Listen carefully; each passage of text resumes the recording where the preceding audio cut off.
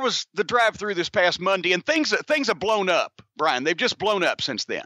Big reaction, certainly. But I don't know what else you want me to say. You know, I get. No, let me say this. Let me start with this. It's not my fault. It's not my fault either. I was the one that was asked to change. You were. And it's not been, a lot of it has not been positive. I don't think it's positive Twitter, at all. A lot of people have been knocking and say I should go back to Old Faithful rather than this new cheap slut, is what everybody was talking about on Twitter. That's what you got out of it, wasn't it? Can I say a couple things here? Yes. First of all, and here's another thing. You motherfucker. Here's another thing.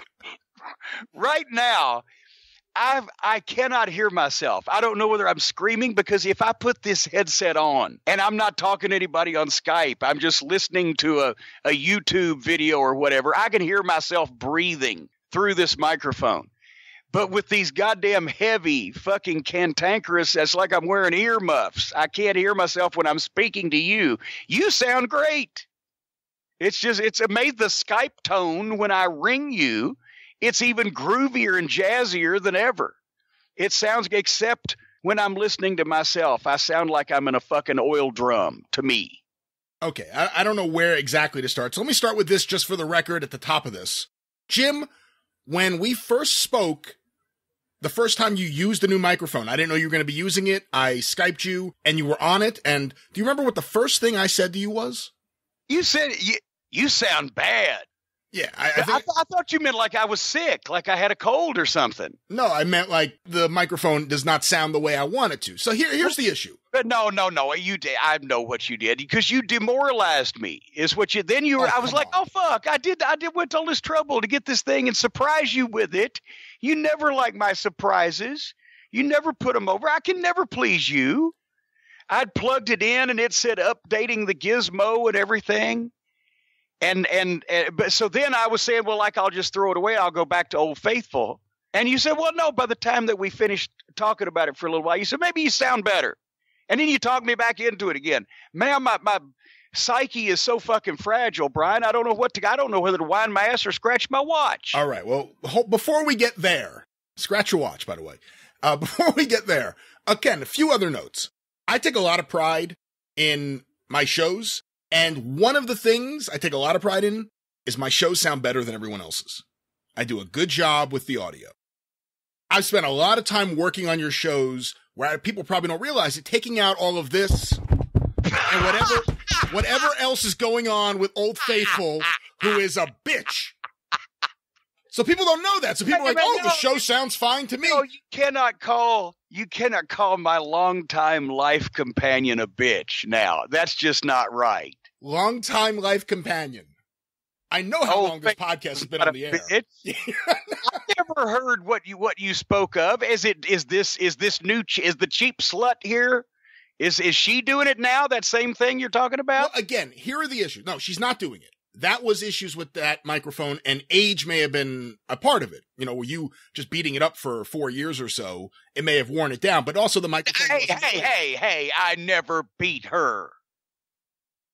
I was always gentle with my equipment of all kinds. As a matter of fact, didn't I just tell you that even though she had a few wrinkles and, well, some of the vinyl around the ear thing is torn there, and she's a little shaggy on top, but so am I. But all in all, I've treated her with kindness and compassion. No, I'll thank of course. Not accuse me of being a headphone abuser. You didn't beat Old Faithful. It just fell down the stairs. I got it. I got how it worked. She walked into a door. When I was I turned and walked into the door. Yeah, you know, Jim, I received a lot of tweets, and I know you were tagged on almost all of these, so you saw the feedback, and again, it was overwhelming, where people were like, sorry, Brian, I like the old headset. For the record, I don't want Jim to have this headset either. I want Jim to have a better setup, which confines him to a space. Jim wants to be able to do calisthenics around his room while he's broadcasting. Well, now nobody's going to believe that. I don't do calisthenics under any circumstances, but you know what I'm saying. I do get all head up, right, and move and gesticulate with regularity. You've seen me gesticulate several times. Only on video. Well, so the point is, we need help. Is what we need. We need help. We need somebody out there. Here's the thing. We need two things, because I'm wearing the new apparatus now. The cheap slut is on my head at this very moment. And Old Faithful is over here on the shelf in my office in a safe place. And she's not going anywhere.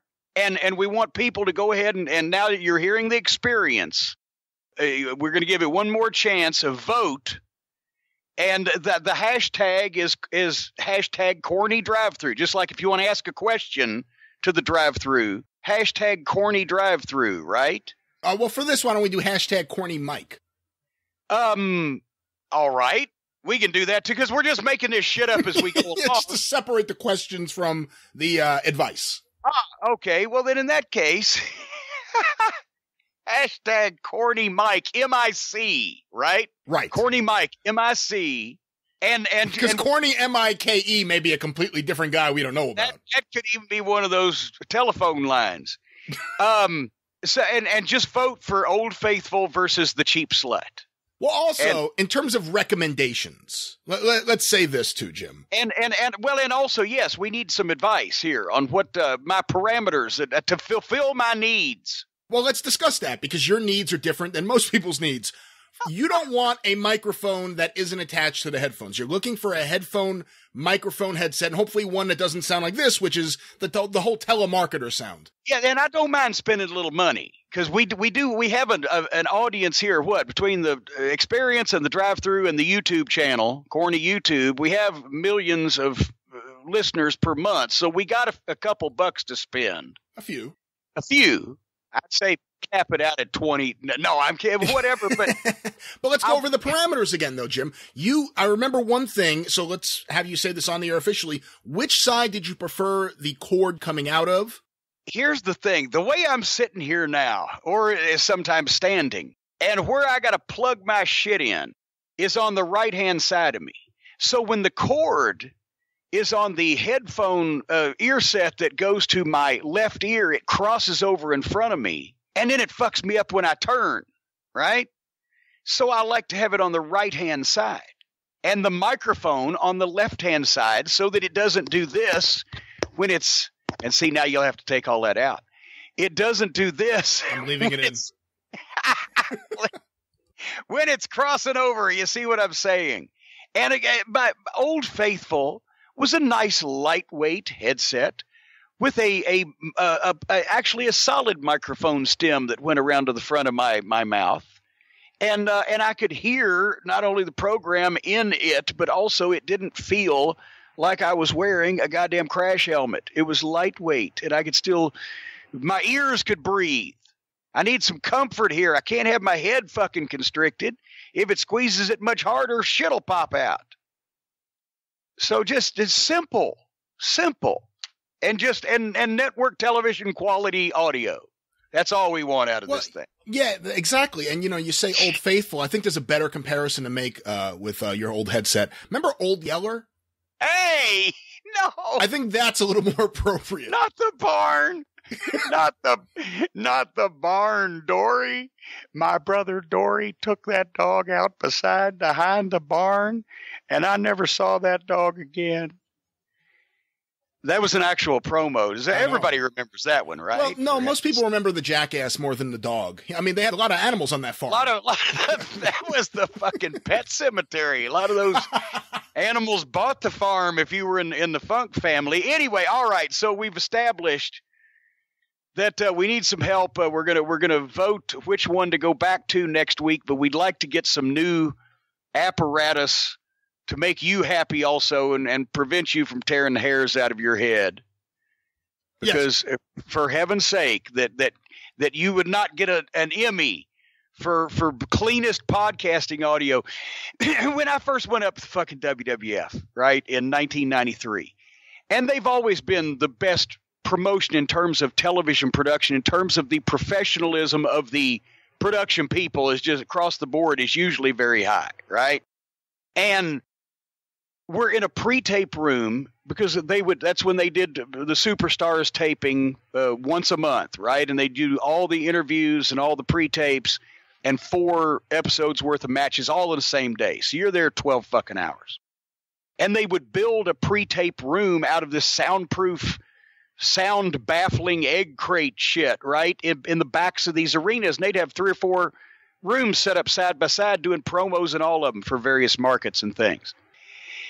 And I swear to God, after I finished first set of promos with, obviously it was probably Yokozuna and everything, they said, the audio guy said, okay, we have got the boom microphone. Hold now for 30 seconds of room audio. And everybody, and first time I'd been there, right? So I was, what are they doing? He said, shh. And we all stood there, stock still, for 30 seconds. Nobody moving, nobody speaking. And then he said, Claire, what the fuck did they just do? They actually recorded the noise, every different room, and if it's in the basement or up above ground or where the fucking other shit or whatever, every room has a specific sound, and they would record the sound of that room, so if they needed to make any audio edits, they could cleanly insert. And actually, I think it was fucking, it may have been Owen or it may have been Hennig or somebody started busting the guy's balls one day. He said, you're not going to use this shit. He said, you're just fucking Bill and Vince and you're going to fucking ball that fucking tape up and shove it up somebody's ass as soon as you walk out of here. But they would do that. I think you probably should have, you have achieved that status at this point. No, like I said, I'm very proud of it. And I don't think people realize how much work went into editing some of those Old Faithful shows. And I'm not going to do it. If you people vote to bring Old Faithful back, I will not be doing extensive editing.